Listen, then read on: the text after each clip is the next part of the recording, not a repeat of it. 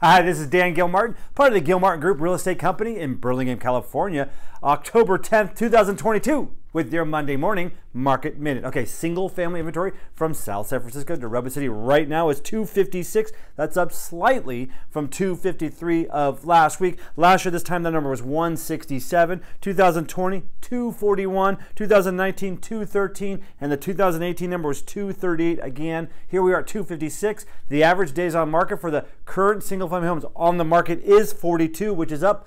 We were hovering around 40, so we're up a couple more days there. We had 45 homes come on the market. Last week that number was 40, and we had 28 homes go into contract. Last week that number was 24. It's almost half the number we like to see in a week in, week out basis, but still 28 homes go into contract. The average days on market for the homes that went into contract is 25 days, up slightly from 21 days. Condominiums right now, 147 condominiums, townhomes on the market. That's down from 160 of last week. Last year, this time, that number was 142. 2020, 200. 2019, 116. The 2018 number, 90. And the average days on market for the active condominium townhomes on the market right now is 55.5 days. That is up from 45 days. We had 13 condominiums come on the market. Last week that number was 17, so even less condominiums came on the market again, and 16 condominiums going to contract. Actually, that's a pretty good number, better than last week's 20. Mid-teens, high teens, and higher is obviously a better number, but mid-teens is definitely a very good number. We had 15 homes expire, cancel, withdraw from the marketplace, and again. 46 price reductions, so total. From South San Francisco to Redwood City, single family homes and condominiums inventory is 403. That is down again. Last week from 413, but that's 2 weeks in a row here. We're going down. We're usually, like I've talked about, we usually are starting to test a year-to-date peak high inventory. Matter of fact, the last couple of years, this was the week where we hit a peak inventory and then started going back down towards the end of the year. But here we are at 403 going down. If this continues, very interesting, starting off the 2023 market with very low inventory. So that's obviously what we're watching. Last year, this time, that number was 309. 2020, 441.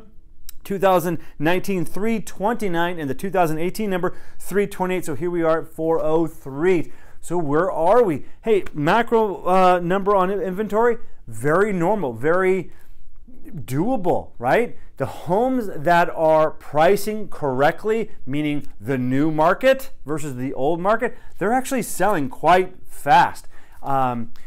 Interest rates are clearly up. So if you're thinking of buying a home and you're saying to yourself, but I think prices are going to come down, inventory is continue to go down. We're going to start holding steady, I believe, on the new prices that we've found, the new market price. So where does that leave? Do you think interest rates are going to go up even more? If so, if you're in that camp, I say right now is a great time to buy, especially because there is confusion, and in confusion lies opportunity. Now can be a very good time to buy that home that you've been looking for, especially if it's the one, that street, that house that you've been looking for. And again, if you're going to stay in that home for 7, 10 plus years, at the end of the day, and the long run, it was going to be a good decision. And as interest rates probably go up, they're going to come back down.